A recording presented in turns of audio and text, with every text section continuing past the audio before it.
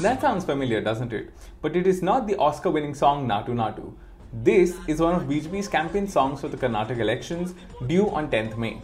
And this is Congress's song for the same election.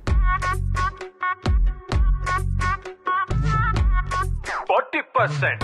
So, what do these songs say? What are the issues the two national parties are fighting on?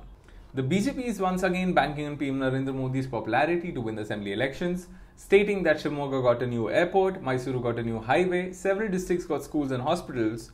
The song highlights developmental works delivered by the BJP government in the centre under PM Modi.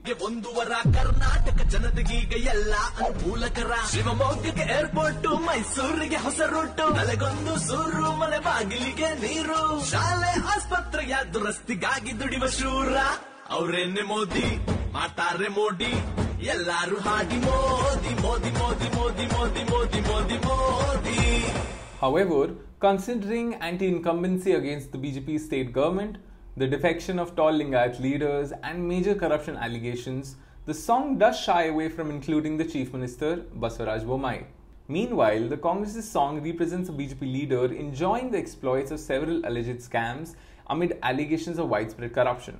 40%, as the opposition calls Bommai's government, is the allegation that the BJP government takes 40% commission to get any work done.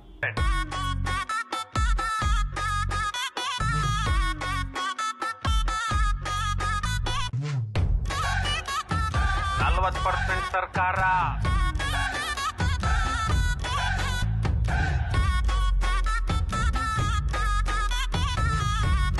40%.